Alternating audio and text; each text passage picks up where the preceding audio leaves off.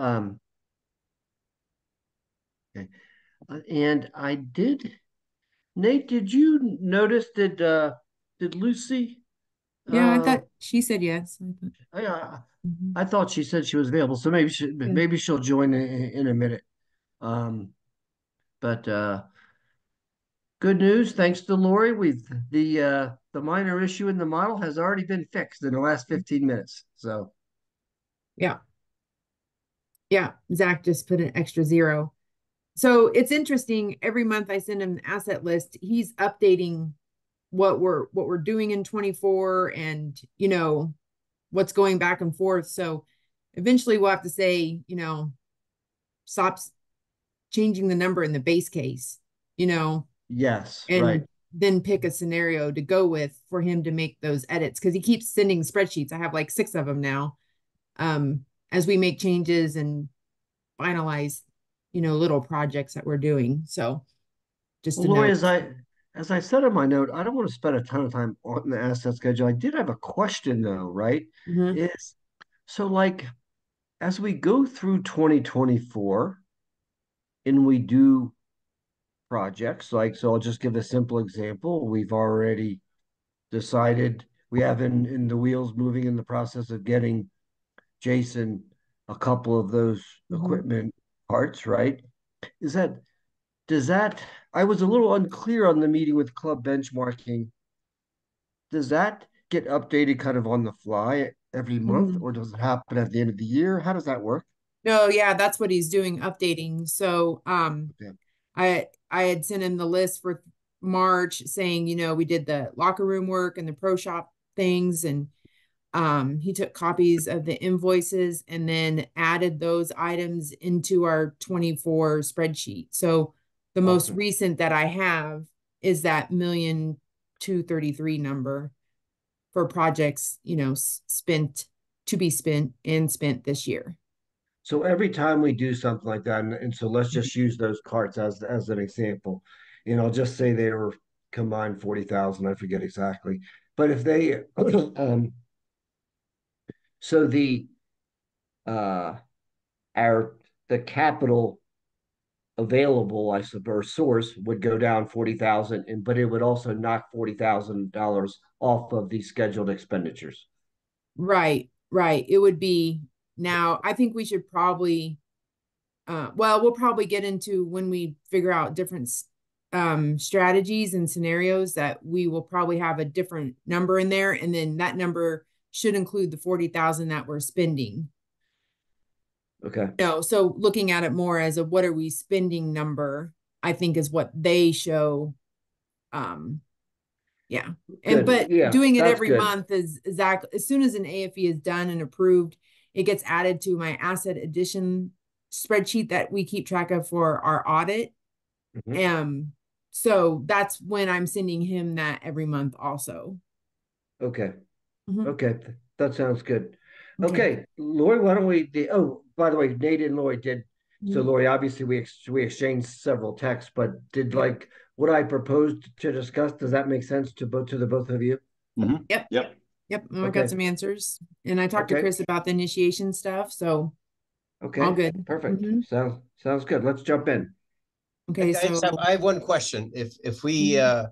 If we have something on the 2024 and we don't do it, that does that automatically go to 2025 with some kind of asterisk or something? I don't think automatically. I think we will just have to continue to discuss why didn't Okay. we do it in 24? Was it funds? I think in different scenarios when we move forward, like Dan kind of mentioned in his email, we're going to have to say some of these things are not getting done. We already know that. So at some point in time, we're going to change this base and make it look different. Okay. Yeah. Okay. Does everyone see the right screen? I have two screens at home. Are you seeing the club Yes. benchmark? Yeah. Okay. Yes, we are. Okay. We're seeing Um, the just the strategy profile, okay. Okay. which is great actually. Even before we go to the projection tab, just to show. So this is just like the almost like your profile, Good obviously. summary. Yeah. Yeah, one of the things we worked on with Chris, walked him through like our full zeros and trying to determine they weren't in our account before. So our funding has changed. I think our FME was a lot less, but you have to include the full zeros in it. Their funding is more also that FME will recognize as 318. That's because of socials. And when we report our FME, it's only on golfing, like at board meetings and things like that. So, so anyways, we made a new membership category to include full zeros because they only pay 9 months out of the year. So we did the Great. prorations and stuff. So Nate and I both agree that that FME number is correct as how we stood January when we came into the year is what it looks like. Perfect. Okay. So, Oh, well, actually, for the club benchmarking in this model purposes, socials count as what? 0.1? 0.1. Yep. Okay. Thank you. Okay. So anybody questions on that? Nope. Okay. Oh, I don't hey, know. Lori, Yeah. if you don't mind, why don't we go to the bottom first, Yeah, sure. sort of, and then sort of work our way backwards, Which because then one? people will, oh, This I'm sorry, one? go on, go straight there so that Okay. everyone sees. So essentially, all of the Yep. tabs on the left Yeah, match sure. up for each of these categories, right? Yeah. Yep. So beginning cash, we updated that from our last call. And then we just took out the whole Tim cell thing. It was too complicated. In the end, hopefully we have enough revenue and operating that we're sending 100% of the I fees received to capital. So we just took that out because we bear that Tim's expense operationally. And if we send 100% of our I fees over, it really is a net effect to capital, right? So Okay. that's one of the changes we made. And then our dues increase is in there correctly. Yep. I did that after our last call. And then you can see this is our 1.2 to spend. So we're really not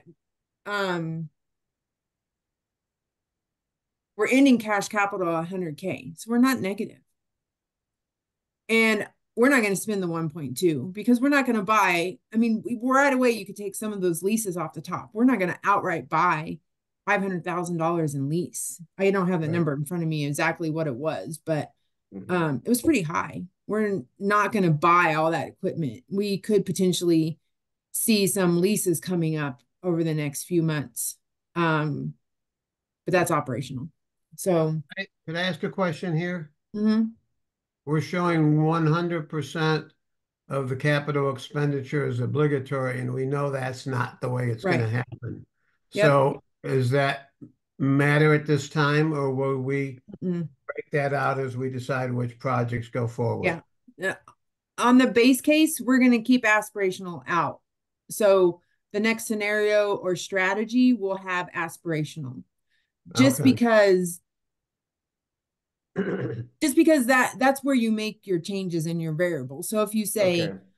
initiation fees need to be 25,000 now in order to fund this, or capital dues need to be 175, or we need to take a loan, or we need to do an assessment because these are the things that we want to do. That's when you start messing and changing variables. So, If that so makes Lori, sense. so you know that I think you did a good job of describing that, and that obviously that answers the question that I had regarding that. So Yeah. um and I assume, tell me if I'm correct or not, when we start through the strategy scenarios and as you say, start playing with all the different variables, we can save, I hope, I won't say an infinite number, but if we had, so I'll just say five different things, so that people could be on the same page as far as what was changed, and then you would name them and so on, as opposed to it constantly being moving. Can we save multiple strategy versions? Yeah. Is really my question. Yep. Okay, great. So just as a kind of word we've used in the past is deferred maintenance. would obligatory capital investment roughly relate to if we spent 1.2 this year, we are meeting our deferred maintenance kind of a program? Yeah. And then Right. next year, we would have 886. If we spent that, would we say our deferred maintenance is essentially caught up For that, as we at are that going? current year. Yeah. For the useful life that they're forecasting. So this is what they are thinking for whatever item it is that we need to replace that with. Okay. And Gary, I think, since certainly that's, I think, kind of one of our goals, right? So that um, it's a good point you're making, so that we know, like let's just say we push, I'll just pick a number, 300,000 of obligatory for 2024, and we push that to 2025 or beyond, right? So then essentially we know, how much of the deferred maintenance sort of essentially how much in arrears are we, right? We kind of know if we push 300 back, we know that we we have say 1.1 or 1.2 million coming up in 2025, but we don't know how much of it is kind of deferred, I guess. We know this is what we need to spend to maintain our assets, but if we keep pushing back, do we have any recognition of what's kind of we're on borrowed time, if that makes sense? Yeah, those items would just be the tracking of the asset list. So we would know where we're behind and what needs to happen. I think that we just have to accept that the asset list is constantly changing. Yeah. And Nate's right. It's per their life of what they think. Something could break tomorrow and it moves from 26 to 24, So we just kind of have to go off their assumptions for the timing of it. Okay. So Lori, so I just wanted to give everyone sort of like a snapshot of this, and just so that people could see each of the things you see in bold here are essentially the tabs that Lori is now going to review with us. Yeah. So this is our breakdown of the member pricing. You can see the full zeros that we added. That equates to 12 months of dues. That's what they would pay, because this is like a 12-month picture. So I know he's going to say in our scenarios, this is what we could talk about to cover our shortfalls. Should we add 5 more full members or have a 8% increase in dues or things like that? Dues don't really matter as much, I guess, but or initiation fees. So that one's pretty straightforward. Is there, if we're going to do something like that, is there a way for us to project how much our monthly capital dues needs to increase incrementally to catch up with our obligatory? Yeah, so I think that would probably be scenario 1, to say, okay, if we started in 2025 collecting $175, that's just a number I picked, every month, how does that put us out to that year, whatever it is, 2026 or 8, where we're spending a lot of money, or they project us to spend a lot of money? How much money does that give us? What should we be saving? Or more relatable, maybe, what if in the next 6 months we do the land, and what kind of cash flow do we need for that to develop it, or something like that? So I think that's straight scenario where we could mess with 2 things: initiation fee or capital dues, right? Oh,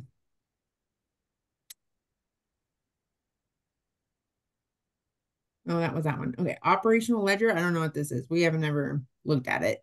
We haven't touched that yet, but I think if we go through our 2024 budget, we can plug some numbers in there. I don't really know why. What? Yeah, so Lori, maybe for the next meeting, for the next meeting, kind of better understand the purpose of this. To your point, Lori, is that basically we've already accounted for our expected or our budgeted Yeah. operating surplus by saying we're going to move 100% of initiation. So it seems to me this this tab would be kind of a moot point unless you projected either a big deficit or a major surplus. Does that make sense? Yeah. Yeah. I wonder if they're using it for some sort of percentages or something like, you know, your revenue comes too much from food and beverage or whatever, you know, or something like that, or you're covering too much of a loss. I don't know. I don't know why they would really Okay. use it, but I'll ask Chris. Okay, that's great. It Yeah, is just one- interesting because Nate just submitted a data sheet for a yacht. Got a lot of water out there. We'll be Yeah. floating around. That's how we're going to just wonder enhance if- our weddings, right? Yeah, I Yeah, just or- wonder if in one of our scenarios, if we're projecting a growth in a capital project, that we would use this to determine what kind of revenue we would have to generate to kind of do the justification or return on our investment. Yeah, Just, Gary, that's really all on the capital Maybe. side, though. You know what I mean? Yeah. well, that's how you pay for it. But if we're saying we want to add pickleballs, do we actually do analysis to say we would generate enough revenue to spend that much money on the project? It's kind of a return on investment kind of consideration, possibly. Okay. Yeah. Well, we'll see. Mm-hmm. Mhm.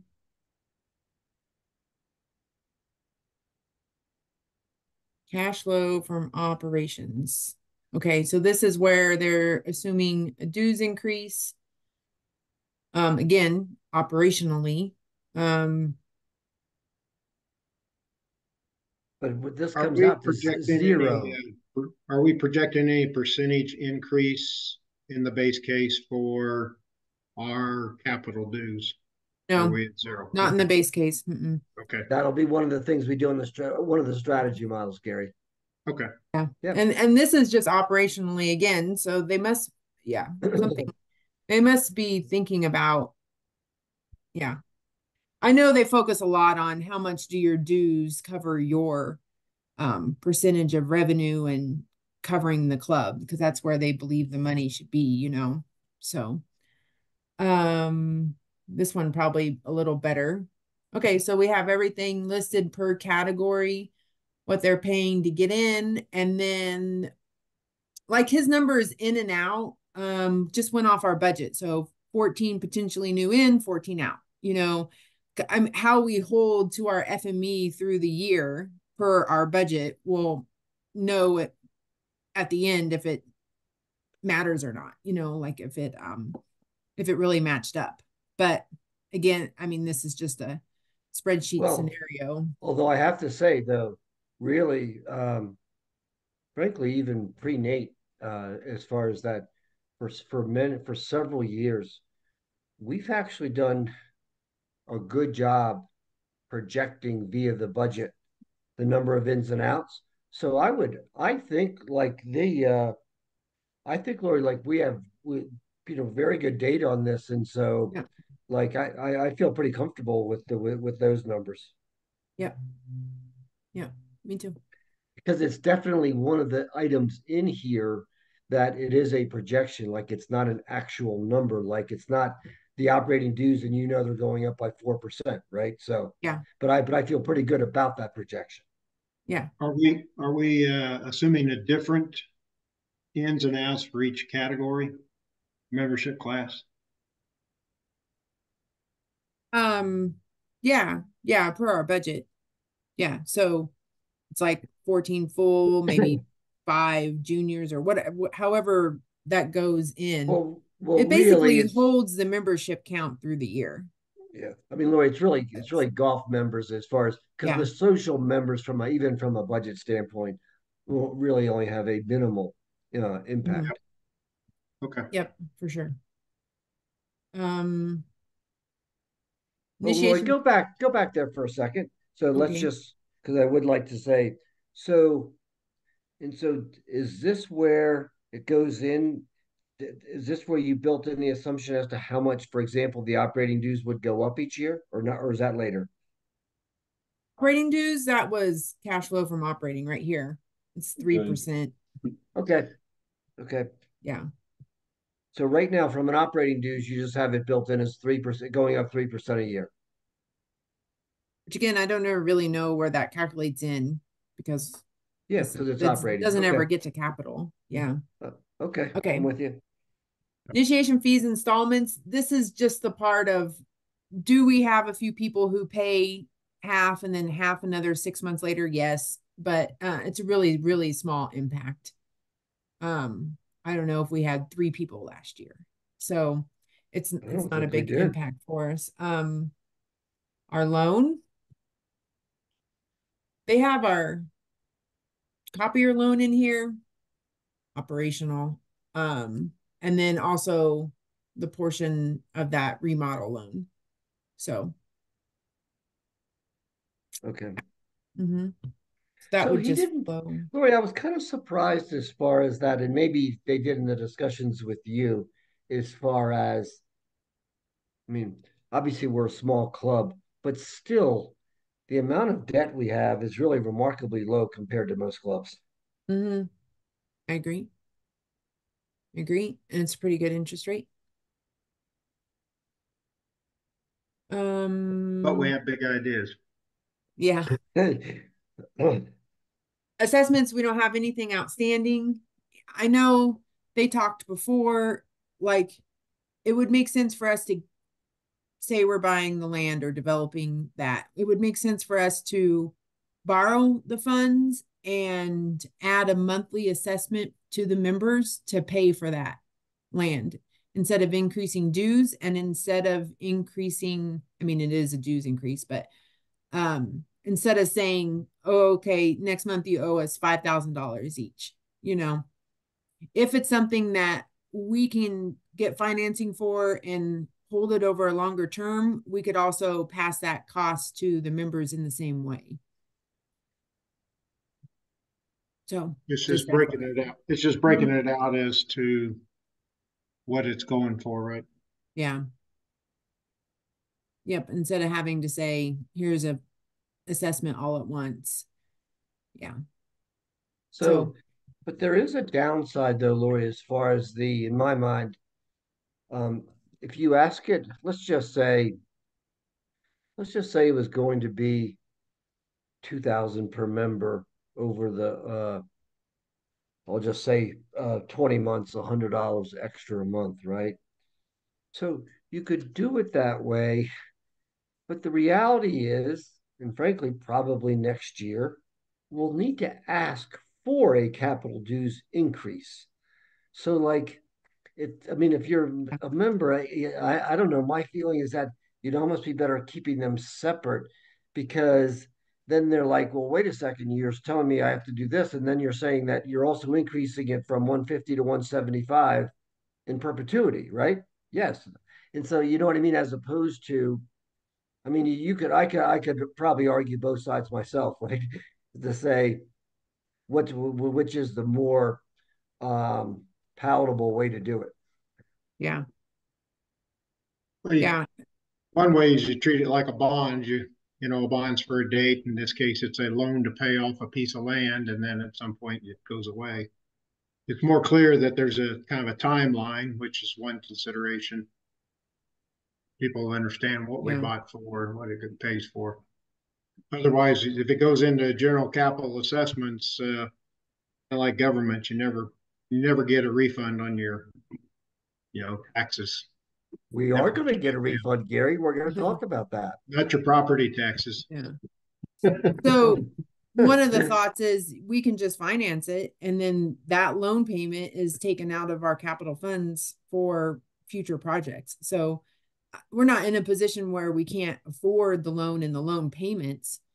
We would just have to consider that it takes away funds from other things, Okay. So it's just how we want to market it, I guess, to the membership, Yeah. I don't know what reserve study. Oh, that's just our, okay, so this is just where Zach puts in his numbers, Oh, okay. manual entry.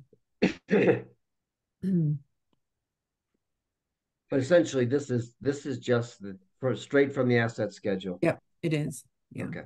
Yeah, it's interesting that he has to just type it in there, but I guess they're working on that. Okay. Aspirational, so we'll see that, I guess, when we start adding in those numbers with different scenarios. Okay. And then additional sources, I would say this would be donations, COVID potential, we could put that money in here. I know you asked about that, and I would hesitate putting it in the base because who knows? I like You your know, point. Yeah. it's No, we've always said, right, as far as yeah, when it's if such a someone huge something question seems mark. too good to be true, right? I know. As a matter of fact, while we're on this call, I want to acknowledge something about this COVID tax credit because um, Lori did all of the heavy lifting in terms of the process as far as, but it's actually Sean Butler who called me up and said, "Hey, you guys, we need to take a look at this at Perry Park."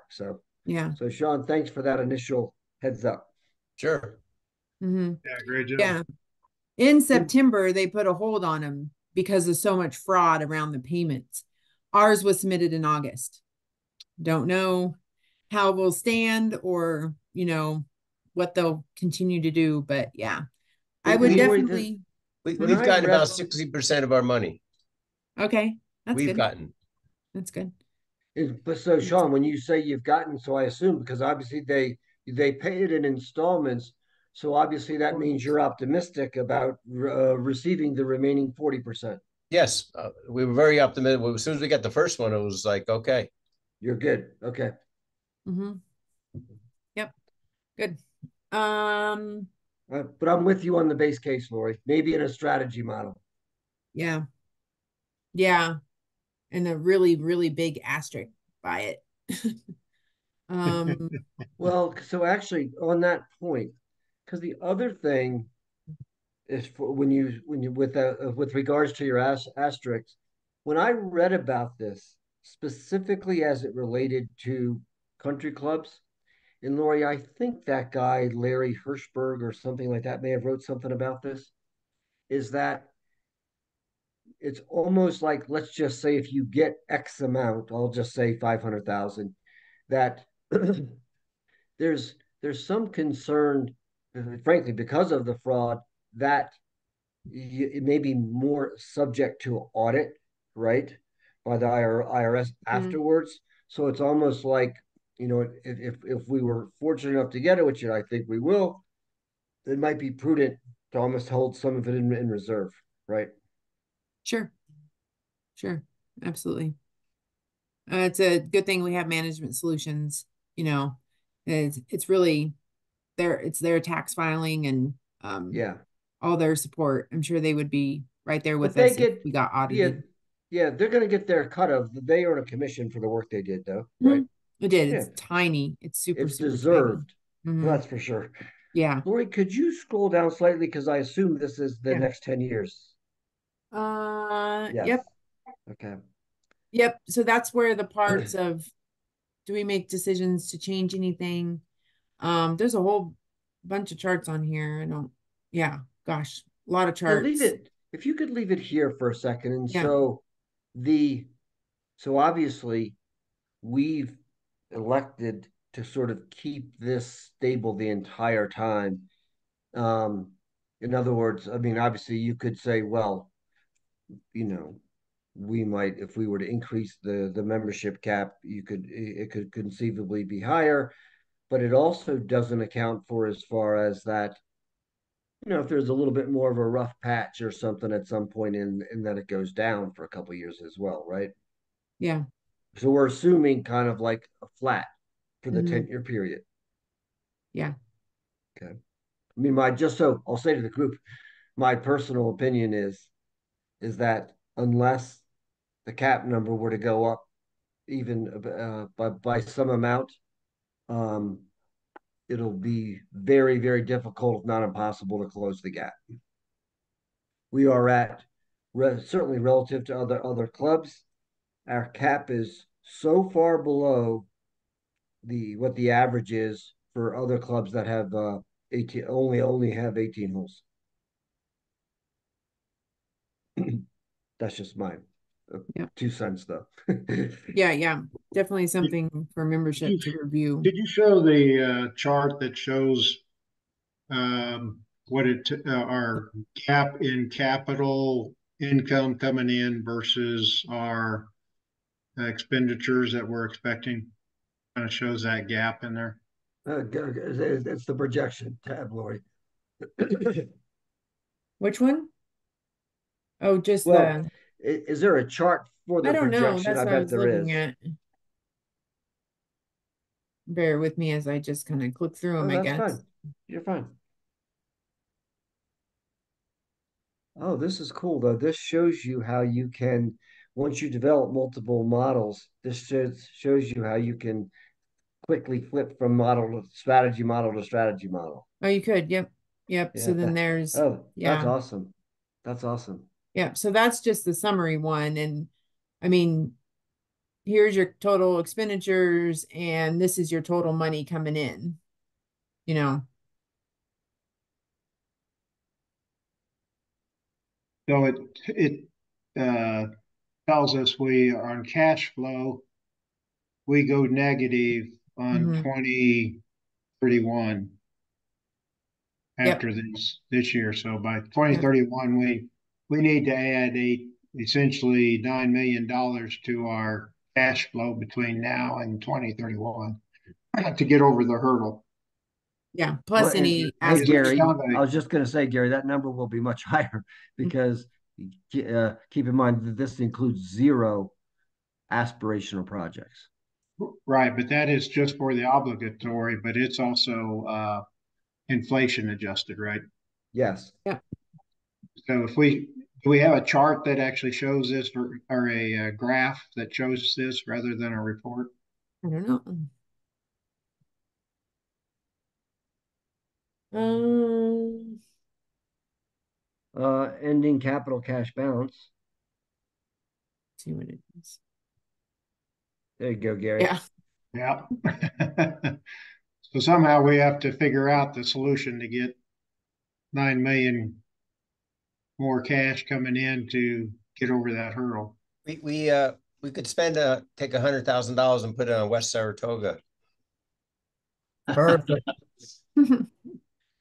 Bob Lowe suggested we spend $20 a month on lotteries. Yeah. Okay. What else is here? I mean, some of them, if we put in variables, will be great, you know, if we see but I mean, this snapshot is really good. It sure is. And I think that's really where we One- should focus on. I know this is kind of fun to think about, but one of the things that we've said we want to do is or one of the guidance is to get our capital dues up to pay for our obligatory and depend on our initiation fees for our aspirational. Is there any way that we can look and see? I know right now we have them combined, but any way to think about it in those terms? In this You could case, absolutely, you could easily do that, Gary. So Lori could play with the number going back to uh, the membership assumptions, right?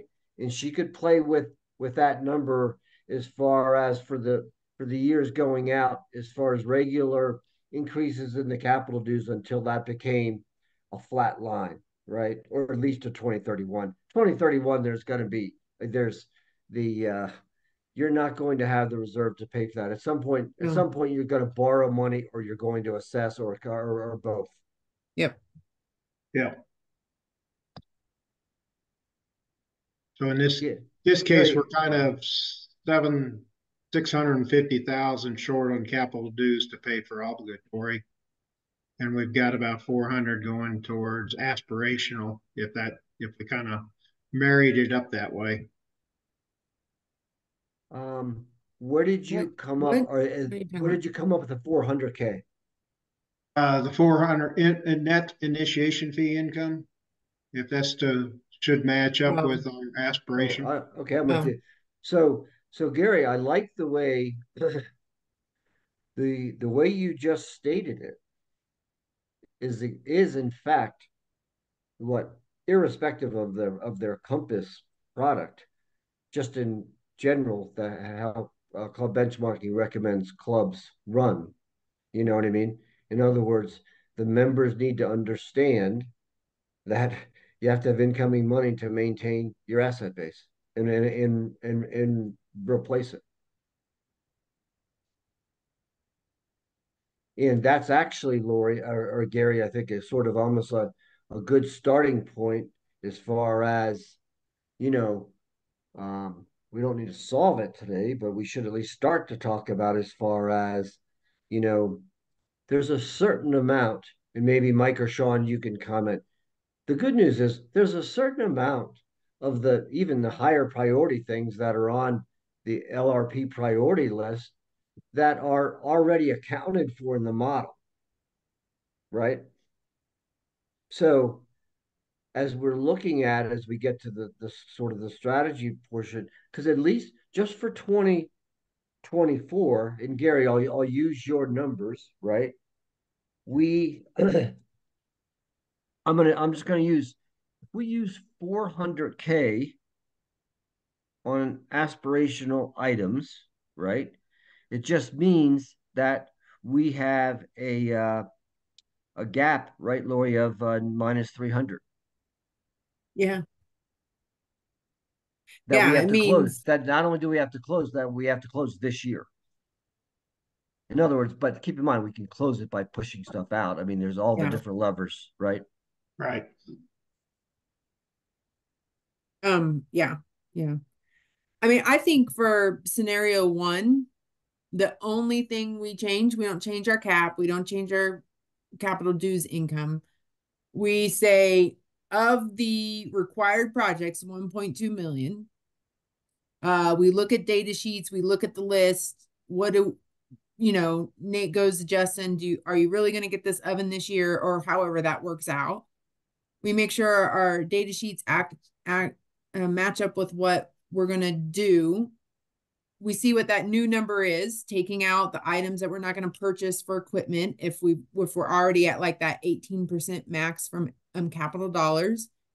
And then we see what dollar amount is left. I think it's going to be different. But I also know, like, I don't know, Nate, tell me if, like, is the project for the pool deck on this 1.2 million? Or is that aspirational, or? It would be Aspirational. aspirational at this point. So Okay. some of these other, like Mike just sent me kind of the mock-up of the LRP trending log yesterday. Yeah. And so, I mean, none of those, I mean, I shouldn't say none, but there's a lot of things on here that need to be added to that aspirational line. Okay. So, I mean, rough ballpark, you're looking at a little over $600,000 in aspirational on that list. A year for this year. Current. Yeah. seems like a lot of. I would think also, if we're thinking of base case, I think we have to assume a escalation of our capital dues or increase, annual increase. We're so far behind. I would think we would match it up with our members due assumptions. Mm-hmm.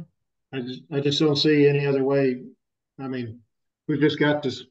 We've got a big gap. We need to assume some kind of growth there. I really think it's we got a big gap if our initiation income doesn't come in. Otherwise, I don't really think it is until 31. And I think you could ask Jason, do you think those 31 projects are really going to happen the way they say it? I mean, that's like all new greens, right? And fairways is like a course remodel. So I don't think I think we should really cut it off at 30 and not, I mean, I know we need to plan for that far out, but that's so far out. Well, I think we need to consider the 150 and what our comparable clubs pay before we go to that to increase it. Because I think we're pretty high. We are. So we are, for our pure clubs, again, this was from, and by the way, I can go back and look because we should have updated data now for 2023 in club benchmarking. I will tell you this, last year for our pure clubs, we were in the 85th percentile in terms of what we Yeah. charge for capital dues. Yeah. 80% So off. 80, yeah, somewhere around 80, Gary. Yeah. In other words, obviously, only 20% of clubs charge the same or more than we did. mhm. Well, we may, even if we may want to look at that 9 million, but even if it's half that, Yeah.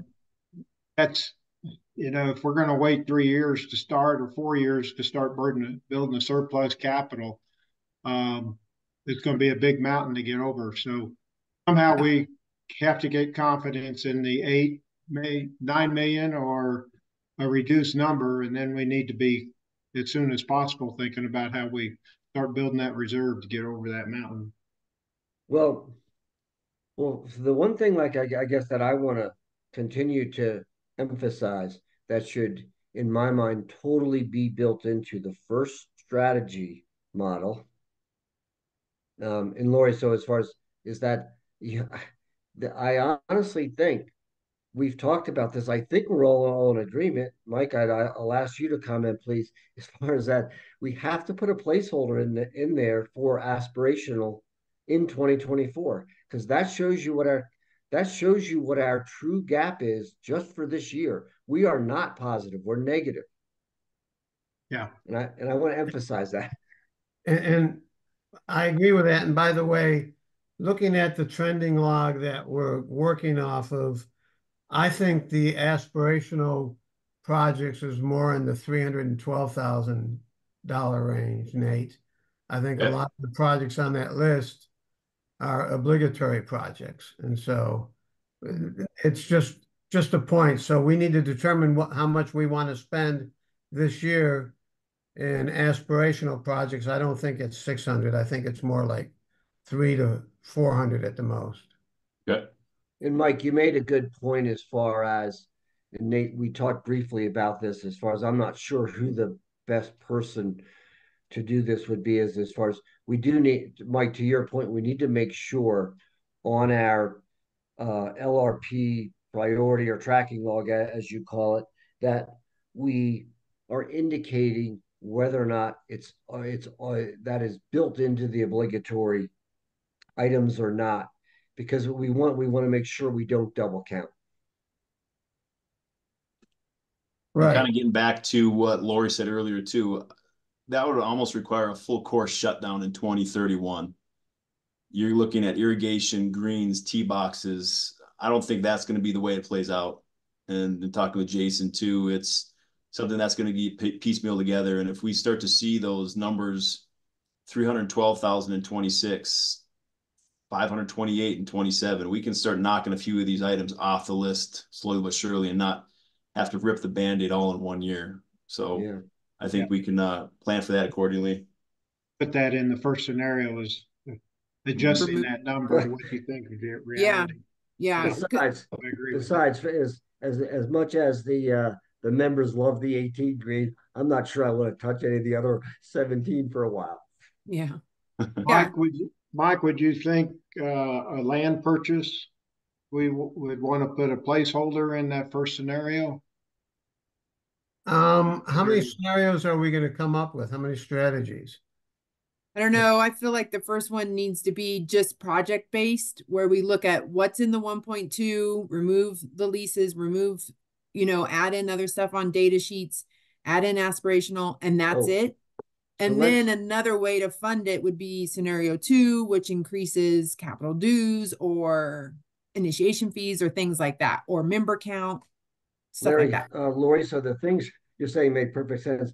After the call or in the next few days, could you just document those recommendations as far as what, as to what, I mean, honestly, the numbers the best, as far as what do you think as far as, because really we do need to kind of solve for 2024 in short order. Yeah. Yeah. I mean, I feel like if we put any information out to the membership, it would be are funding a capital only in the next year or two, and what do these projects really mean to us? Yeah. You know, I will say, Lori, what you just suggested makes perfect sense to me as far as is that take a look at the obligatory. You'll be able to take out some of the leases, or we really need to do all of the other ones that are slated in the asset schedule for 2024. And then frankly, once when you back those numbers out, almost you can make it balance easily because that'll almost be your number as far as how much you have to spend on aspirational in 2024, right? Yep. Yep. Okay. Yeah. And I mean, we can increase our capital dues in 24. So, you know, on any vote is how we did it before. So I think seeing that project outlay is first, and then second is funding changes. Hey, Lori, Mhm. tell me if I'm wrong, but I thought in one of the votes we did in the past years, we no longer need to go to the members for increases in capital dues up to a certain amount. I don't know. In Yeah, our current bylaws, yeah. there's a number in there, 10%, I think. Yep. I know But- that's membership dues, but was that capital also? I believe Oh. it is. I believe it definitely is because Oh, that good. was the problem. That capital dues was stuck at 65 for so long because Mhm. it was stuck in the bylaws. And so that's why we updated that to give Yeah. us that flexibility. Okay.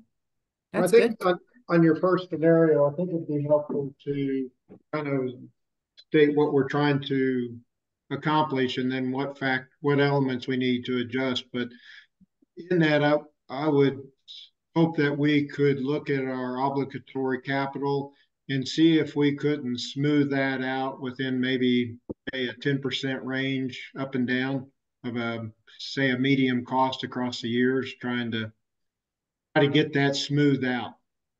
Is that Okay. something that we could do? Sure. And Yeah. take a look at the projects. And I think the second piece on that is to make sure that this list is complete with our aspirational projects that we see in the pipeline. And of course, 4 years out, we may not have any yet, but that'll change. But if at least you could include all the projects in here in this database, then that gives us that overall picture. Yeah.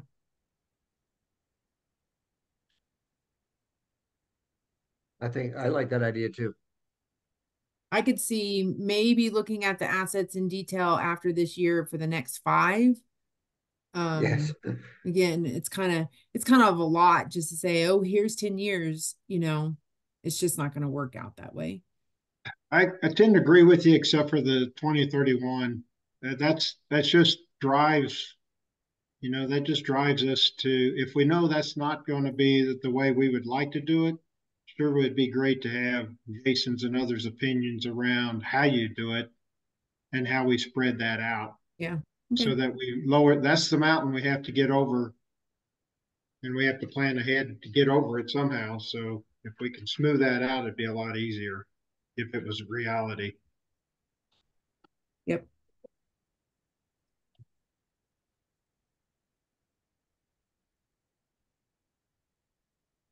Perfect. Jason, maybe you know the answer to this.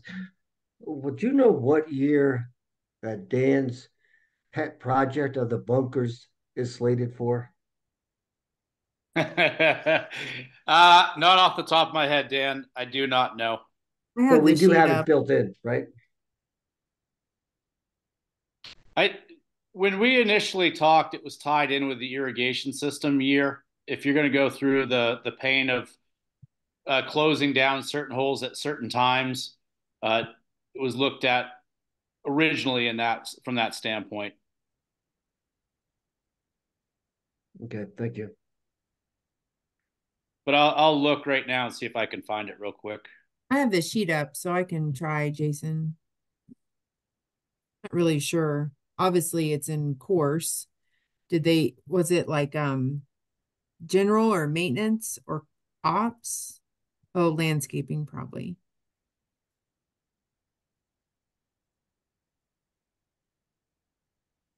My screen is so little I can't really sort it. We can look that up. Okay, that's fine. I didn't need the answer right now. Okay. Kind of curious on that. Is there, from what we're getting, is this what we expected to see? Is this kind of meeting, are we falling short of anything that we thought we would see or need? Gary, I'll just say from my perspective, as far as from during the kind of the calls we had, one of the webinars Lori and I sat in last year, is that and I don't know, he mentioned one quick thing on the call. I don't know whether Chris has mentioned any more detail. I'll just say overall, Gary, to me, like the picture looks better than I thought it would.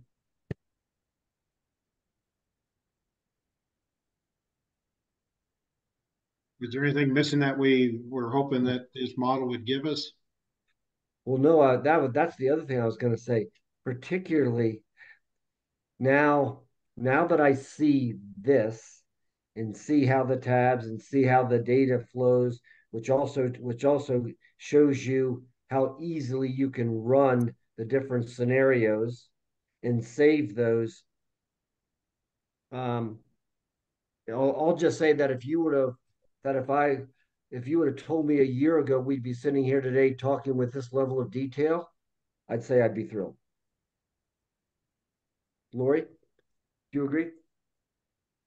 Yeah, I think it's good that we can see this outlay, the money in, money out, and then make those changes to see different results. The asset list is interesting in the details and what they choose and how they look at it. I mean, 31 is the perfect example of how he came in and looked at something, but that's a little bit more detailed and we have to take more time looking at it to really know what we're doing as the club. And the land is the perfect example of not something they see, but something that maybe we would move forward with, Yeah. So it's like we still are in control of that asset list. Well, And I think we have to take the time. Nate, maybe you can comment, and then actually I'd like Jason's thought as well. I mean, frankly, this was also a lot of work for the directors to obviously they spent time with Zach, but then when it came back for them to review item by item over a fairly long period, 10 years, like the and Jason, maybe you could comment as well. Like, I assume you really you spent the most time focusing on what their recommendations were for the next 3 or 4. I is that fair? Yeah. Yeah, that's fair, Dan. I for sure still need to continue to delve into this and as we build those scenarios, make some tweaks. Okay. I think it's And really like the first 5 years, right? Yeah. So Dan, 2031 was when the bunkers were projected. Same with the irrigation system. Okay, thank you. Yeah, I think most of the directors felt the same way. Just looking at a snapshot within 1 to 5 years, and some of it's been asked for a few years, but looking at what they're considering their useful life for each of these items are, that might have accelerated or prolonged a little bit for some of them. But yeah, I think it was a great exercise to kind of put a critical eye on everything and make sure that we're looking at the same apples to apples comparisons. And Nate, I hope that it's also fair to say that with some of these, and based on the director review, and I'll use chef the kitchen as an example, that we can and kitchen equipment specifically, like big important things like an oven or stove or whatever, that we hopefully we can expect less emergencies, assuming we follow this as best as we can. Yeah, I think it is running a little bit hot for 2024, especially for an oven that it's not breaking down at this point. It is old. It is past its useful life by probably 5 to 10 years, but is it something that's crippling our operation? No. I think we could still get some more useful life out of it. And if, as long as we take care of it and we're maintaining it correctly, we could probably defer that to maybe 2025 or 2026. So I wanted to make sure Chef was looking at it with that critical eye. He said he was, but I think we're going to get a little bit more critical when we Okay. get this next go round. What's Okay, the well, price tag on that piece? Oh, it's around 50, I believe. Okay. well, Nate, that's one of the things I was going to comment on is that um, I know zero about kitchen equipment as far as, however, you do read of what you read about it, and including some of the stuff I've read in connection on club stuff, is that people rarely buy brand new equipment.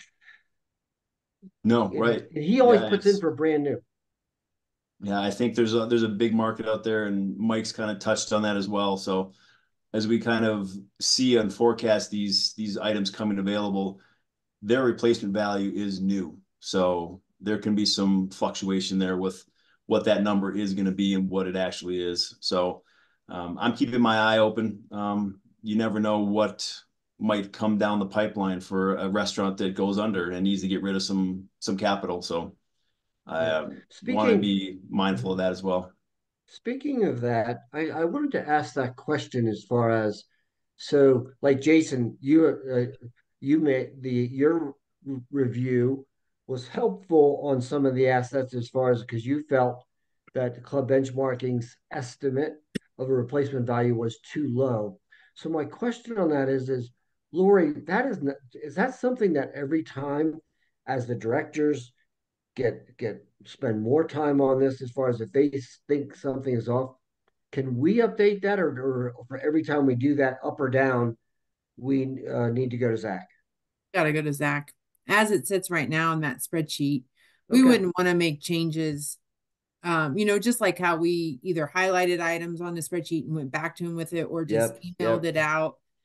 We'd have to share those details. Maybe Okay. that'll change if they can get that incorporation synced, with this system. But Yeah, I kind of now, I mean, that kind of makes sense to me as far as that they want to kind of control that sheet because it drives so much. It's such an important part, right? yeah, And if a club goes in and yeah, messes it up, it sure causes them tons and tons of work. yeah. I had a question for Mike and Sean. Through the LRP process, so if we look at this for the planning and you're able to divide the projects between the obligatory and the aspirational, and then we've kind of set this and said, okay, we're going to start the new year.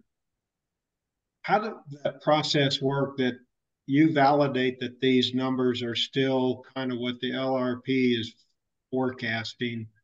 Do you go back to Lori and update the numbers as the projects get better well defined, or as they start getting closer um, to AFE status, or how do we kind of merge the data that you're assessing and when, and get it fed into this model so that it's kept updated?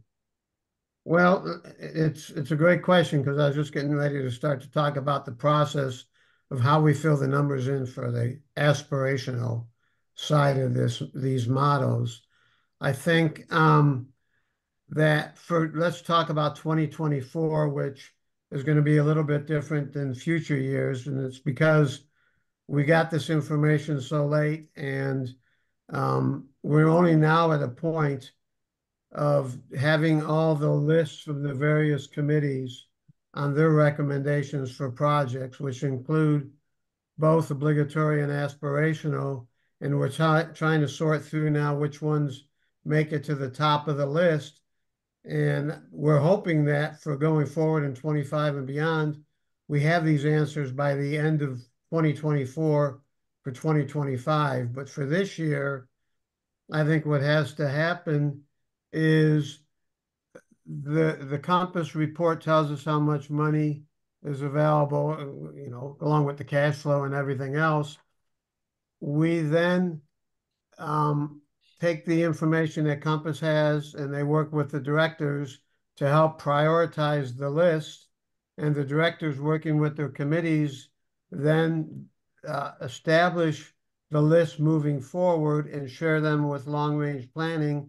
And long-range planning then takes the multiple lists and develops our recommendation for the priority ranking. And then we make recommendations to the board for approval. So it's an ongoing process where Compass and the directors work together.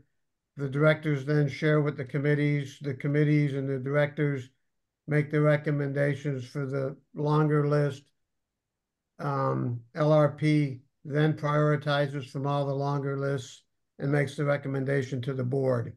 So that's how it goes forward. But in the future, I think we ought to be in a situation where by the end of the year, we can already plug in the obligatory versus the aspirational for most of these. Exactly. I mean, I know, Mike, because you had mentioned that there was some feedback from a couple of the members as far as, you know, we're perhaps a little slow on the trigger in 24 as far as that. It's like, well, we needed to go through this process. And maybe, you know, it always takes a little longer than you'd like for it to. But going forward, to your point, I mean, I really think, you know, it's not going to be exact, but we're going to be able to say with a lot of confidence how much money we have for aspirational in 2025. Or how much we want. Or how much you want, right? Because then that requires other adjustments. Right. So one of the things Mike, on the obligatories is 1.3.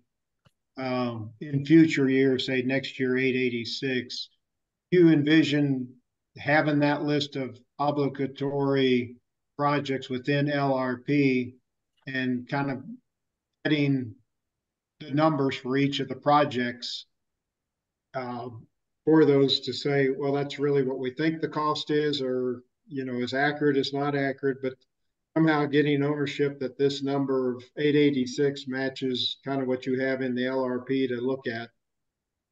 Well, just understand the process. Oftentimes we're doing budgets based on limited scope definition. Other times we're doing bids based on actual contractors' willingness to do the work for a set scope. And because we're trying to plan in advance, and most contractors today won't guarantee a number for more than about 3 weeks, it's always going to be volatile. It's always going to be moving, and we're going to try and add as much appropriate contingency for each project as we have going forward. So it's always going to be best guess efforts going along the way until we actually get to the project where we get the bids from the subs. But for the kind of linking together, you're thinking the projects that make up that 886, you'll have full transparency in the LRP to see, you know, if those are actually projects we've been brought to you by committees or by data sheets, or if there's something missing in there that they needed to look at and prioritize or reprioritize. Yeah, I think 2024 will have that list in the next 30 days. I think 2025, we should have it done by the end of 2024. And then in 2026 and go on, it's going to be a bunch of speculation of other projects we want to do that we haven't been able to do so far. Okay. It's just so based on sort of where we're at, and Mike, this sort of ties it into kind of what you just said is that, you know, it's March 29th. I think it is, but is it reasonable for us to say that we're going to try to lock down our 2024 model by May 1st? I'd like Sean's input on this too. Sean, you got some comments? for this year, Dan? Yes. Uh, So Lori's going to do, well, first off, she's going to detail for us what, as far as what she's proposing to put in, like the first strategy model too, so we can focus on locking down 2024, right? Um, and then she'll run that, but so I would just feel more comfortable if we were able to get at least that one completed in the next month. I think we can. I think we can start playing with it. What I look here at the club benchmarking and the whole Compass program is it's a wonderful tool and guidance data. So one thing I haven't been able to do is as frequently as I would like is do we have access to this so we can look it up anytime, or do we have to look at like an old Excel spreadsheet? Uh, The asset Lori? list is Excel. Board members have some board members have access to Club Benchmark, but I could certainly add you as a read review person. Yeah, a viewer, and I think one of the things here is that we're talking about this in our LRP committee, and we can talk about who has access and who's not, but this is something that the directors and anyone management probably should be reviewing once a week or so, or even a little bit, maybe once every 2 weeks, so it's still fresh all the time, and they're constantly looking at it. So I think right now, I don't think we know how to use this tool as well as we should, and we have to learn how to use this tool to help us going forward. And right now, I don't think we know much because we haven't worked with this tool yet, and we have to learn how to use the tool and implement it. And everything we're talking about is pertinent and necessary. But I think we need to work with this tool more. Especially now, it's okay. It's we're past the first quarter, but we need to jump into this and start working with it and going forward. And we need, as LRP committee, we may need to nudge the various committees, saying, hey, what about this? What do you think about this? So we're not making all the recommendations. So it is coming back and forth. And Jason's a big part, and that the Manor House kitchen is a big part of this. And so we need time to work with the tool, but we can come up with the dollars and what we plan on doing. And it may not be 100% accurate because things are going to change, but we do need to start putting things on paper. Yeah. The first thing that's going to change is $500,000 in equipment purchase that they have. We know we're not spending that out of capital dollars. Not saying that Jason's not going to get some leases, but out of capital dollars, that's a huge dollar amount because they recognize that Jason needs the equipment, and so do we, right? We've recognized that. But Sean, the access really, other than walking through with Chris and making the changes together, even I'm not making changes in the tool or building new scenarios. So we're all early in the process of they're still owning and walking through it. We have 3-4 meetings coming up with them. Chris is ready to meet whenever we are ready to meet. So I think when Nate and I will probably take the brunt of the work saying, this is a list for 24. How does it match up with data sheets? How does it match up with what the directors want? What's our aspirational list to add? Then we can go back to Chris and say, build another scenario for us, because they're still really the owners of that. I'm not going to go in and create a new scenario. Lori, but I think that's good. I'm glad you clarified that, because I actually had understood at this point, not with the asset schedule, we just talked about that, but with this, that not like, for example, like I couldn't make an update or Jan couldn't, but that you could. Yeah, and I think I can, but I think Chris's support is, especially after Nate and I had that call and he was in there and he was making the edits that we were talking about. I think he's going to help us build scenarios. And like I said, he's ready for our next call to say, yeah, we were okay on the base. Let's build scenarios, And I'm not saying Okay. that I wouldn't own it one day and we could just make scenario 10 if we wanted to, just because. Right. I'm just saying I think that that's their obligation to the program. Well, yeah, particularly early on. Yeah. That Could makes you- perfect sense. Could you show the list of the capital projects that make up that 1.2? Yeah, it's really big. So it's really hard. So you're looking at column O here, I believe. Yeah, and if I recall, you can't filter, Lori, so it's Well, I can. You have to take off the Well, detection, whatever. But yeah, so this just number, generally, as you go down through there, don't go too far. Just go back up a few where there's a few numbers. yeah.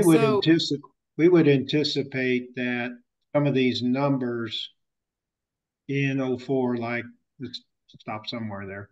Yeah. So say like the ongoing projects at 30,000, that we might have a data sheet for that might come close to that, or at least account for that project. And as LRP is kind of going through refurbishing exterior, or if that's a capital, that we might have some data sheets that kind of represent that those things have been considered by committees and where they're ranking them, but kind of doing that one-on-one match of the projects. And if you come up with a laser leveling of the T's as a capital project and say, well, we really don't have that in the budget, we need to get it down to, the medium of 800,000. Where do we want to move that one to? Yep. But that, I would think LRP would be really keen to know exactly what's making up those numbers and to see if those are actually in their databases of what they're looking at. Yeah, and I'll even go as far as saying it needs to really begin by being in the committees. The committees need to know and understand the numbers, because they're the ones making the recommendation, LRP. Yeah. Is there Yeah. a way for us to break these off into where we think what committee needs to look at which ones without them going through the whole list, but kind of saying, okay, all right. Well, I think I've been thinking about the next steps that I could work on and what the process is, and that's take 24, export it out of this ginormous spreadsheet into our own, and then that's where we could label it. Is it a House committee thing or is it not? And I think it goes to the House committee. If one, Justin says we want to move it, or two, it doesn't have a data sheet, right? So we could categorize things that way. We could figure out, is it House? Is it Justin? If Justin really wants it this year, do we have a data sheet? If we don't, then we need one. If Justin says we should move it to next year, again, we need to review all those processes with the House committee. But that was kind of my first initial thought. There's a lot of information on here. People don't need to see G through L, kind of thing. But taking it per committee and taking it, do we have a data sheet? Because we already know then it's their high priority. Where is it on the ranking sheet? And are we moving forward? And if we're not moving forward, the committee needs to know about it from Justin or whoever that leader is. So that was kind of my thinking of, I wanted to break down the process and get scenario 1 created. I think that makes an excellent, those are excellent points. Then if they know that we've got pressure this year, we need to move things down a year or two out, at least they know that's the pressure. And the other one that's not clear on here, who kind of owns it, what committees need to own it, maybe directors, so it doesn't get passed over year to year. Somebody starts forgetting about some of them. So, but I think that's an excellent point. If they don't have a data, if they don't think they need a data sheet, then they need to be recommending moving it. Yeah. And but we can't just keep moving the ones that they don't want to do. Yeah. Because it'll still be deferred. Yeah. So can I just a quick overview? LRP is currently working off a trending log. Mm-hmm. That trending log basically started with a cash flow for this year for $925,000. which came off of one of the more recent cash flow projections.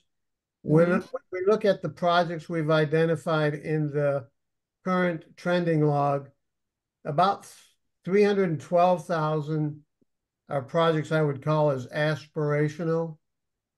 About 320,000 are projects that are obligatory. You know, things like the whole 1 in 10 drainage and the dam repairs and the restriping of the parking lot and grounds and greens equipment at the 18%, things like that.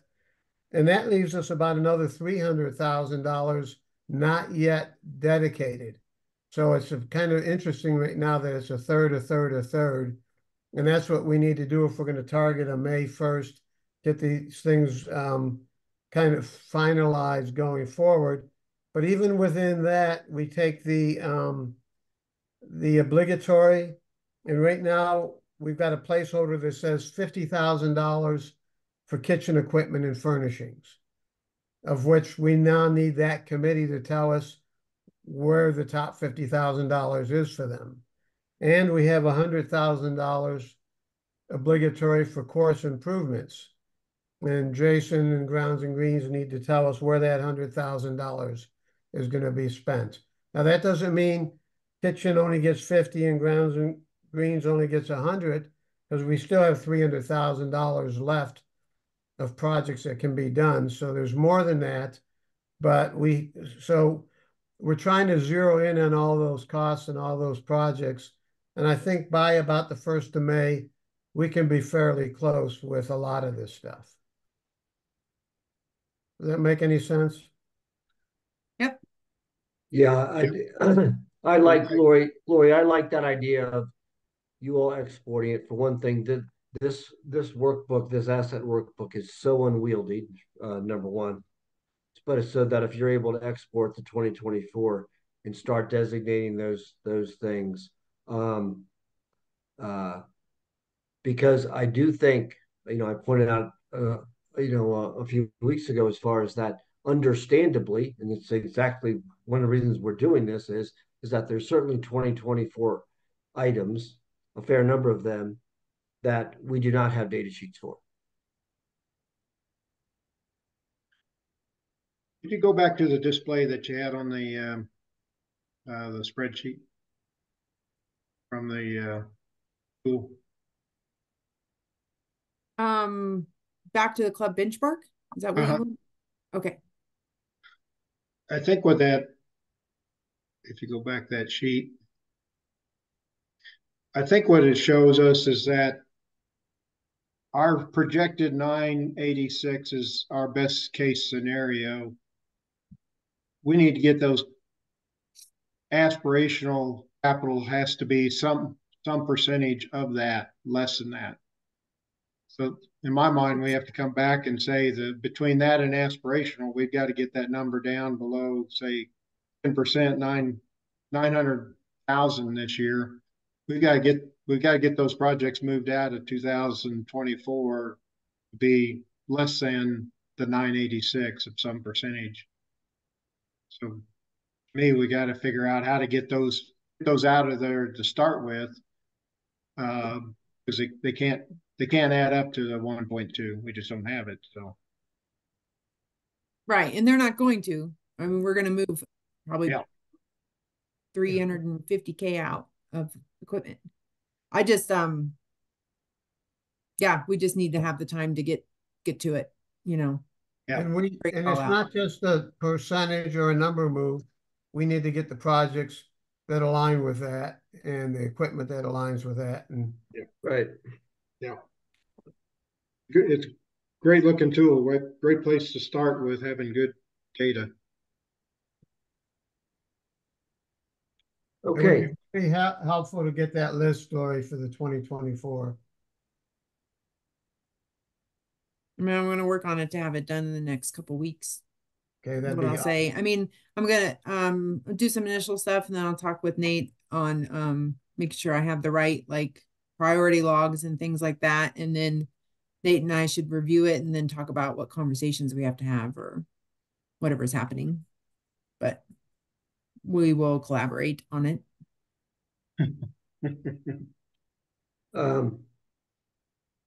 So Lori, and I realize that in between you and Nate might be doing some stuff with Chris that I don't think requires all of us. But can we shoot for having, say, another call in 2 weeks just to sort of get an update? Hopefully, you talked about some great things as far as not only the export, but also I really like the idea of you talked about running some proposed scenarios so that we can begin to lock in on a number for 2024. Yep. Yep, I think that sounds good. So an internal call in 2 weeks, and then we don't really need anything from Chris right now. Well, actually, Or based on what you A said, call you to and Chris in 2 weeks. no, you and Nate might have a call Oh, with okay. Chris within the next 2 weeks, but a call just with our committee, with our committee in Yeah. 2 weeks. Yeah, I don't really think I need to talk to Chris right now, other than telling him this is what I think we're gonna do leading up for scenario 1. But I feel Okay, pretty yeah. I feel pretty was good with just- what we have. But I think a committee call in 2 weeks seems fine. Okay. I don't know if Nate would agree. Yeah, I was just a little unclear as far as I'd like for the committee in 2 weeks to be able to look at a couple of scenarios that you've worked up with or without Chris. Oh, okay. Yep. Okay. So Yeah, really that's what we'll I'd try like to that. have on in the call in 2 weeks, based on there's a lot to learn sort of in that period. That number is not going to be perfect, certainly, but it'll get us pointed in the right direction to nail it down. Okay. Hopefully within the 2 weeks after that. Okay. I don't know what my availability is going to be in 2 weeks. I know they don't allow yeah. cell phones on Augusta National. Yeah. So we'll have to figure that out. Yeah. So Give those tickets away to somebody who can. It's a shame, isn't it? let's plan on a meeting then the week of the 16th, because that helps to, I mean, it is the first of the month, financials, all that. So 17th, 18th, or 19th, if we could pick one of those days after the board meeting, that'd be great. It'd be perfect. We're playing golf by then. We got to have a different schedule. True. Okay. Yeah, I'll Only put 1 something hour out. meeting. I'll put something out. Then Lori, maybe as I said, if you could just sort of document for us in the next couple of days what you're going to put in the scenarios. Okay. Yep. Okay, sounds good. Thanks, everyone. Any other points or questions? No. What do you want me to do with the recording? I think I don't know. Maybe just send the link to Jan if you don't mind. Okay, or I guess I could reply all to your email, and then Lucy, if you want to watch the first part of that as well, it looks like you kind of hopped on around 10 o'clock. So if you're interested, we can send that to everybody. Yeah, that works for me. Mike, you want to stay on for a quick second? We'll talk about Dave. You bet. All right. Okay. Okay. I'm going to stop recording. Okay, sounds good.